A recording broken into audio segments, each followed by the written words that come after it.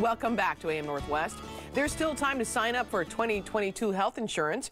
Here with important tips and reminders, we welcome back Vice President of Customer Service at Moda Health, Margaret Thornburg. Hi, Margaret. Hi, Helen. Good morning. Good morning. So there is still time? There is. The federal government extended open enrollment for individuals and families, and it's extended through this Friday, January 15th. And if people sign up by January 15th, their coverage will be effective February 1st. Perfect. And then vaccines, let's get an update.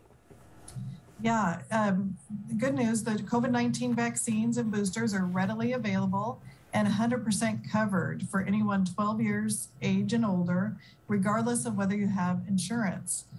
In addition, those children ages 5 to 11 are also eligible for the Pfizer vaccine, but not yet the booster, still not authorized.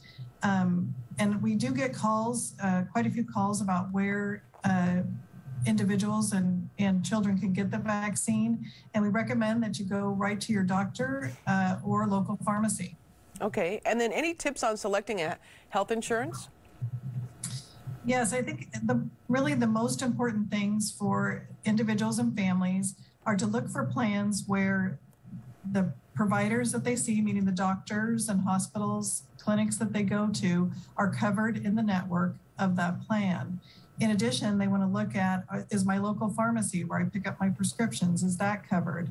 What about the drugs I take? How are those covered under the plan? So I think for individuals, it's really important to think about, how do I use healthcare today and what will I need in the year 2022? Maybe explain what in-network and out-of-network means for people.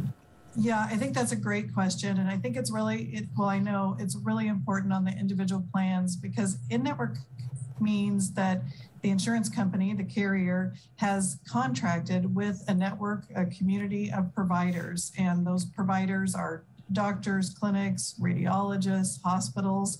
And there's a contract or a negotiation between the health insurance plan and that community of providers. And what that means for members is lower costs, better coverage.